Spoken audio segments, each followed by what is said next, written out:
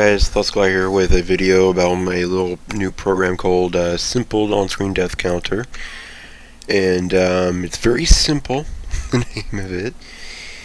I know there's others, death counters, death counters have been done before, but usually they require like auto hotkey and download the script, hold on. And yeah, pretty much a lot of other things. This only requires the program itself.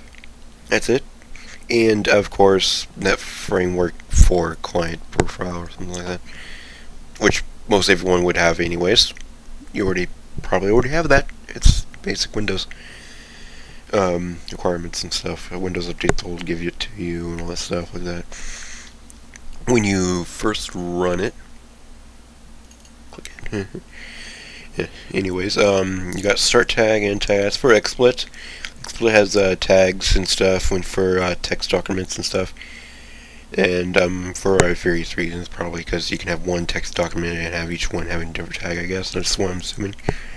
Being like, okay, you want text from, I don't know, xsplit, or text from count, you know what I mean? It's like that for one text document to another text, like that. That's xsplit. Anyways, but for OPS, remove them. I'm going to have to update this program. I didn't have time for this video to have another checkbox that says OBS mode or OBS for, so it ignores these tags. So if you're using OBS, which I'm using to record this, and so yeah. Anyways, hotkey here. You can click multiple hotkeys. Not multiple. Sorry. This is like my second time recording this. I don't want to make another recording take again. So there's different hotkey keys you can have. Sort of set the hotkey. By default, it's H.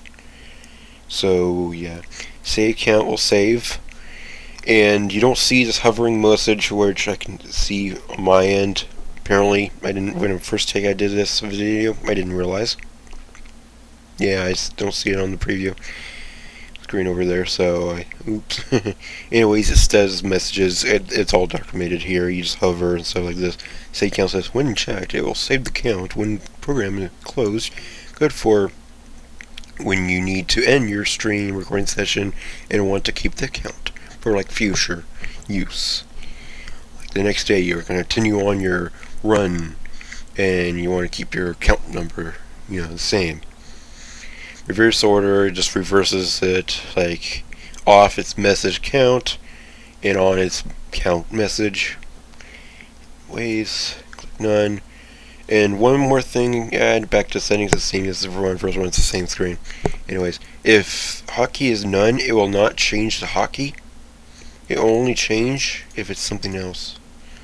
So if you don't want to change your hotkey, just leave it at none. If you just want to change this or these, cancel, of course, cancels. Screen's over here. Anyways, here is current hotkey.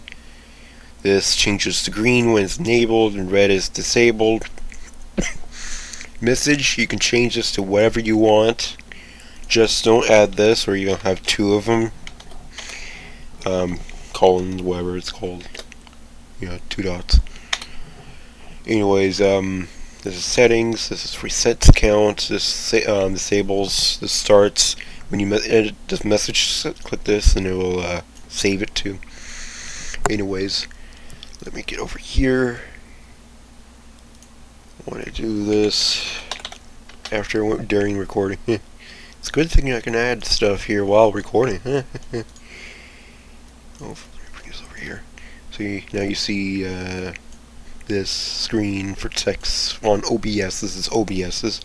So you click use text from file, find the text document for Count.txt. It's in this folder right here. This is where it's stored with wherever this exe is. So you can just bring it there, and there you can change your settings. I don't want to make another freaking recording take of this.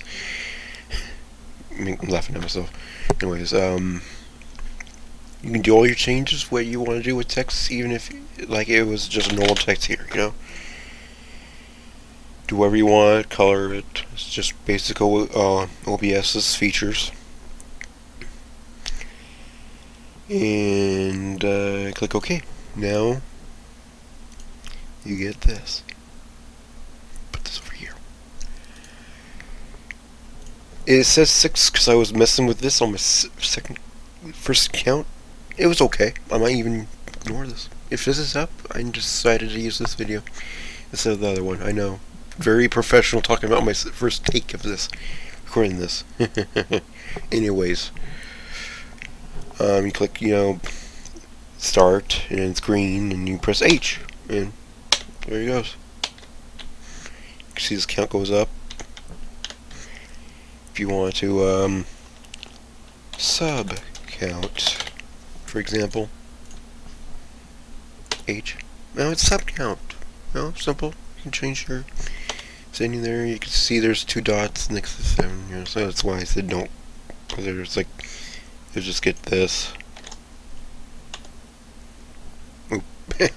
Actually, don't have your cursor selecting that when you're hitting H or whatever. Yeah. See, you're gonna choose your hotkey for whatever that's not used in the game, or something that's better. That's not like let it interfere with chatting and stuff too. But most of the games you probably want to be using a death counter if you're chatting, except for Twitch chat, maybe. I don't know. You can just disable while doing that and then re-enable. Anyways, yeah. See, like right there. See, H added. Anyways, I might actually figure out a way to lower that. Anyways, increment. Anyways, it's very simple. As you can tell, it's very simple. See, death, whatever. There, 27. Very simple. Press reset, and it will set, and there you go. Save count will save it. Like I says, when you close the program, you bring it back up with this checked and stuff. After you just check it, use it. Now close it. It'll save, and when you bring it back up, it'll say 7. And then if you use it again, it'll just go 8, 9, for future use. Very simply used, like that. That's pretty much all. That's really it. Hopefully it's very useful for Twitch streamers that likes to, do speedruns or death counters and stuff like that. No need to have a bot keep check of it, or have users keep check of it. Keep check of it yourself. With a simple press of the hotkey. Whatever key it is. There you go. I died! Okay. That's 1. I died again. Playing. Died again. There. This is a 8-minute video of just the simplest thing you can see. I hope you enjoy using simple on-screen death counter. See ya.